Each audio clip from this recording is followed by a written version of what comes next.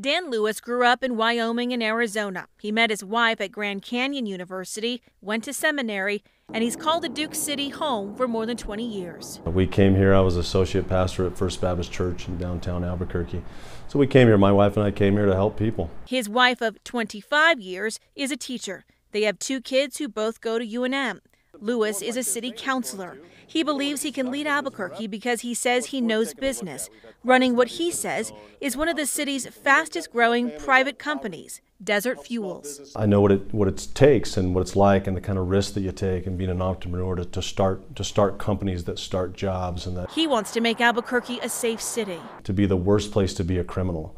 I want to make this city the most unwelcome place for people who want to break into our cars. He believes the way to do this is to grow our police force. We can get to the amount of police officers that we need.